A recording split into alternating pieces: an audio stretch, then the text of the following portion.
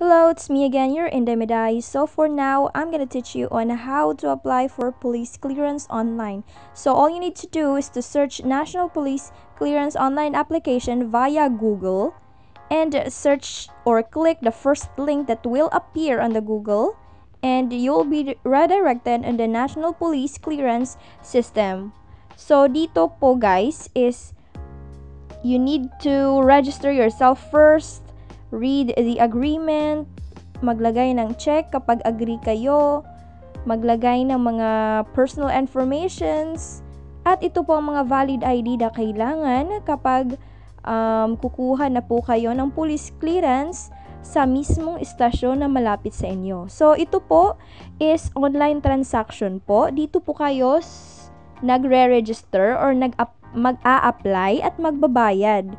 So ang gagawin lamang po sa mga istasyon is kukunan kayo ng fingerprints, ng picture, para kumpleto na yung personal informations nyo at ibibigay niya rin sa inyo kaagad yung police clearance. So dito po guys, pagkatapos nyo pong ma-check yung mga agreements is maglagay lang po kayo ng mga personal data or informations na kailangan at nire-require sa pag-claim ng inyong police clearance. So dito po is binibigyan nyo po ng pahintulot ang PNP na kunin ang mga personal informations ninyo. So ngayon, pwede na po kayong mag-sign in kasi tapos na po kayong mag-register. At dito po ang inyong primary na personal informations. So una po is i-edit nyo po yung profile ninyo at ilagay po ang mga karagdagang personal infos na hindi po na ilagay doon sa registration kanina.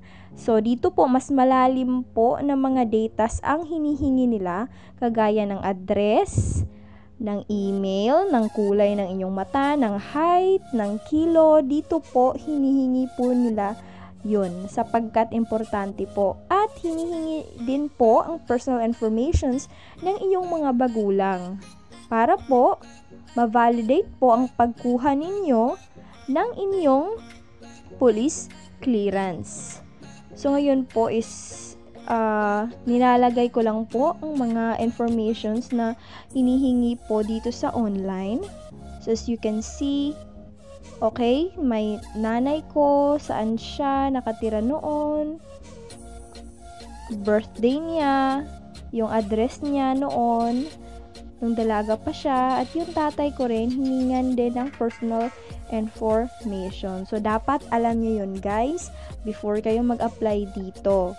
At ilalagay din po ang birth certificate registration number kapag alam po ninyo. But, kung hindi naman, okay lang naman din po. So, dito guys, kapag tapos ka na, so pwede nyo siyang isave ang mga personal informations doon. At, dito is, just click the clearance application. So, humihingi po sila ng bayad via online kasi ito po yung transaction. Tapos, bibigyan ka po nila ng reference number kapag nabayaran nyo na po. At sa day po na matanggap nyo po ang reference number, so pwede na po kayong pumunta sa malapit na istasyon ng police para kunin ang iyong police clearance, of course.